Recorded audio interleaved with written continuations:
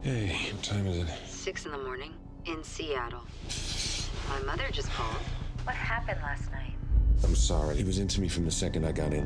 Why did you move my daughter away from me? Moving was Sam's idea.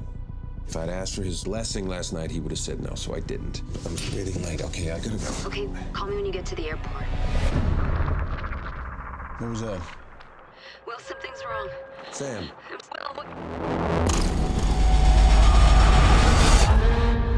We have unconfirmed reports of a large seismic event off the California coast, with reports of power outages across the United States.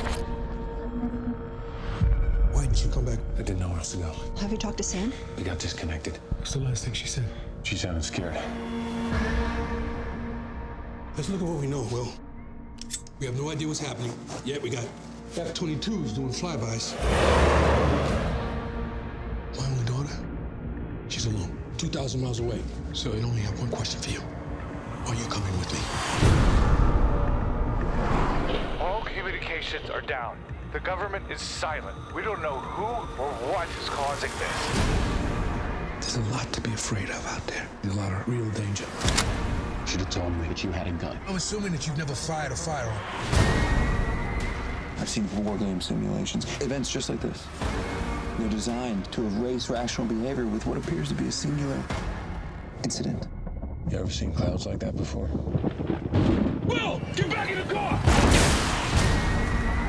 need you to promise you'll always keep us safe. I promise.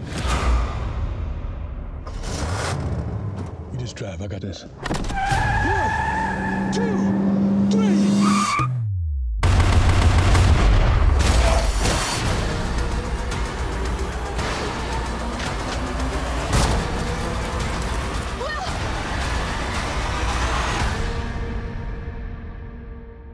Can't stay like this forever. Do you really think that?